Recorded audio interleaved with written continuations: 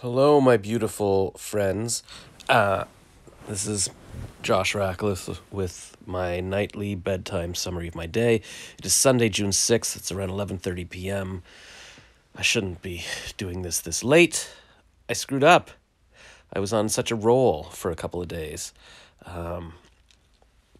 Past couple of days, I went to bed at like 10, and then I think at like 9, or at least last night at 10, and then it was kind of cool. Like, I slept pretty intensely. What was I dreaming about? I don't know. It doesn't matter. Was I living in a hotel? Was I a professor at a school? Um, no, I think last night I was like I was living in a Star Trek spaceship. I was like a captain or something and it was basically living in Star Trek. Anyways, but then I woke up at 8 because I heard some banging around in the kitchen. I'm like, well, you know what? That's kind of like 10 hours sleep. So or at least 9, if I fell asleep at the end of the podcast. And so that was a good roll. But I have screwed up. Today, basically, yeah, so I woke up at like 8, but then I made the mistake. Instead of just getting up and running, I'm like, I'll just look at my phone for a minute. And then it's like 11. Um, and actually, my sister texted me around 10 and said, I'm going to go for ice cream with Dad at 11. Do you want to come? I said, well, I'm about to go for a run, so I'll see. But I didn't really leave until like 10:45. And by that point, he was already gone, which was fine. I didn't want ice cream. I needed to exercise. So I went for my run, got back around 12:30 and just sat on the porch because, like we discussed last night, the house is so cold. I don't even want to go inside. So when my sister walked up and she's like, oh, she didn't see me. And my mom walked up as well. And she's like, are you coming or going? And I'm like, I'm back. And that was it. My sister asked me how to take a selfie, and I showed her, but she's got Parkinson's, so she couldn't quite use her thumb. But I showed her how to use the timer on the phone, so she could press it and then hold. Like, she's like, "What if I want to hold a coffee mug?" 'Cause she couldn't understand how people take selfies with just one hand. So with the timer, she can do it. And then that was it. I think eventually my sister left, and I just sat on the porch with my phone, and eventually I just brought my laptop out because I have to convert files to be able to get my old Instagram stories onto YouTube. And then I came in for dinner, and then after dinner, my mom asked, "Are you?" Or my dad was like, "Do you want to eat now?" I think he was on the porch. He's like, "Do you want to eat now or later?" I'm like, "Well, whatever." He's like, "Well, I could eat now." I'm like, "Fine, I'll eat now." This is like 5 o'clock, and then my mom's like, "Oh, you going back to your office?" I said, "Yeah, the house is too cold. I can't go. I can't work inside." And then I just sat outside until now. At 9 o'clock, I was gonna go in, but then the speed dating app was like, "Oh, you've got some dates and stuff," and so I did some of those. But then when I came in, I saw my mom had set out. I guess she did a bit of my laundry, and then she brought in these blankets and stuff. So I guess instead of just turning up the air conditioning like maybe a degree, like 23 or 24 degrees Celsius, they're giving me like winter blankets, which is insane. But it's not my house. Just gotta keep my eye on the ball and get the hell out of here.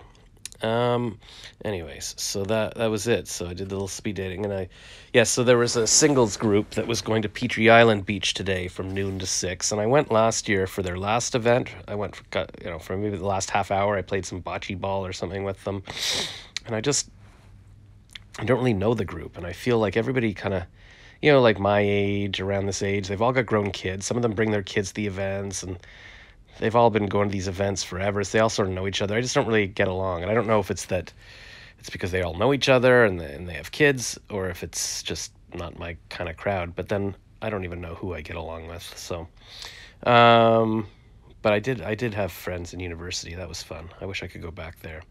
Anyways, so I didn't go. I thought I could go, but you could take 2 buses, or I could take an Uber. But I'm like, maybe I'll just sit here and upload my old videos and catch up on uploading my Instagram.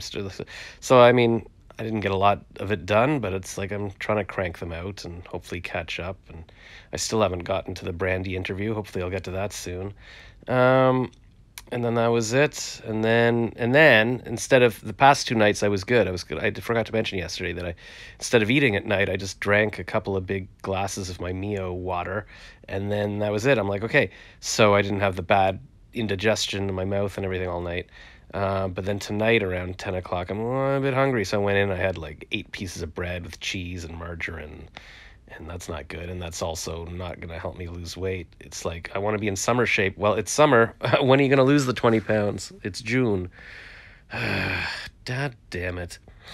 And you know, not that anybody's going to find a middle-aged man sexy, but I might as well be as thin as I can be, just even so I can fit into the screen on my Instagram phone.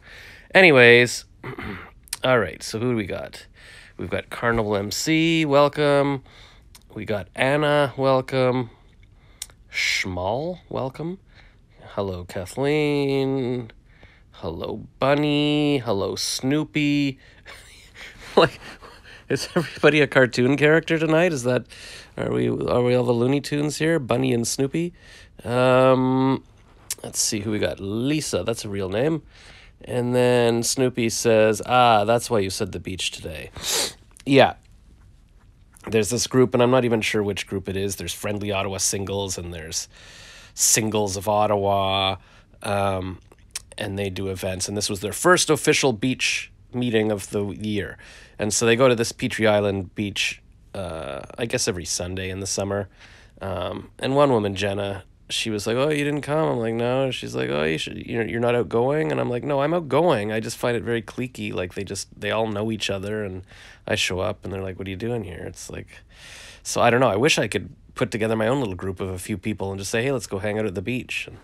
But I don't. It's so hard. It's weird. Like when you're young, obviously you're surrounded by other young single people. Everybody's friends, and then I guess you just, maybe girls are better at having a little social group, but everybody has kids, and then that's their thing. Because all my friends from university, I see their pictures, they still get together. Like, even though they've all got kids and everything now, they still get together for beers and go to the Blue Jays games. I guess maybe I'm just not a social guy. But also, if you don't have kids, I mean, I can't call them up and be like, "Hey, I'm going to be your buddy now," and sit there like the weird uncle. I don't know what you do. I don't know. Anyways, Raquel says hi, hello, and Snoopy says, "Except I live in Pennsylvania." Yes, so that's unfortunate. I have a knack for meeting people around the world, but never people in the city that I'm in, which is frustrating. But I guess maybe I'll start traveling and just be an old, single, lonely guy. Some girl in the Philippines was messaging me yesterday, and she's like, "I'm just worried about you. Like, what are you gonna do? And like, you're gonna be alone, and what happens when you get old and nobody can take care of you?" I'm like, yeah, what indeed. Hello, K-Ban. Nice to see you. So that's it. That's my summary of the day. I hope everybody had a good day today. Oh yeah, I already mentioned that I'm frustrated with the cold here. So, but what am I gonna do? I guess, my dad wants the house frigid and windows sealed for some reason. It's so unpleasant, but all right, I guess that's just my incentive to get outside and do what I can. And if I have to do my voice acting inside, I'll just suck it up for a little bit and then try to get out of this house as much as possible. Maybe go visit Charles or just go for jogs. I don't know. I mean, I shouldn't be sitting inside in the summer anyways. It's just stupid. Just the whole stupid life is stupid. I hate everything. No, positive. It's supposed to be jubilant June. I'm so happy and everything's wonderful. Snoopy says, "I love snow. I'll move to Ottawa." Haha, no, snow. I don't mind snow. It's not the snow. It's the cold and the darkness. Ugh. My dad said, he was sitting on the porch today. He's like, "Oh, it's funny. Like in the winter, you can't picture summer. And now it's the summer and I can't picture winter." And it's true. Like, you sort of sit there and you're like, what is it like when it's minus whatever and you're like just sitting on the porch and it's freezing and but I know I can still picture winter. I think it's so unpleasant. Like summer it hardly seems real that it's summer now, that you can just go outside in your shorts and run, and it's so short. It's going to be 3 short months, and then August, and then September, October, and then November I turn 49, and then that's the last year of my life before I'm 50. And then I'm saying I'm 50 years old. Let me practice that. I'm 50. Hey, how old are you? I'm 50 years. Can't even. Ugh. But what are you gonna do? I mean, it's not even it's just time. I mean, everybody's gonna be a year and a half older in a year and a half, right? Except if you're 10, you're gonna be like 11 and a half, and that's fun. Ugh, no. What? Okay, whatever. Um, Snoopy says you're single. You might love cold and dark if you weren't. Yeah, I think you're right. I mean, that's what I keep saying. Like in the winter, I'm like, I find it so depressing and awful. But when I was in university, I loved it. You know, it's like beautiful and snow, and I'd have a date for the snowball, and he'd be like, hey, let's all go tobogganing, or let's go. You know, it's cozy, or we'd stay in. You'd have your girlfriend, you'd have some hot chocolate. I mean, if I'd have family, okay, we'd be cozy, we'd be inside, we'd do Christmas. Like, you do stuff, but when you're single and alone, it's just everything's more unbearable. Like at least walking around in the summer alone, you can be like, oh, okay, it's pleasant. I can imagine, or living in Costa Rica would be nice. But just plowing through 8 months of winter here alone, oh, it's just unbearable. Just unbearable. Anyways, yes, yes, Snoopy. So I don't know. I don't know what to do. One of the speed dating women tonight, she's got 3 kids, and she's like, do you have any kids? I'm like, no, I broke up with my girlfriends. I never had kids. And she's like, well, maybe you can still find someone to have them with. What was her point? I forget what her point was, but I guess, yeah, that's what she said, but the problem is, it's like, it's not just about having kids. It's like, it takes so long to meet someone and get to date them and get to know each other. And then I always said, if I had a girlfriend, it's okay, let's travel, let's go to Europe together, do all those things you want to do before you have kids.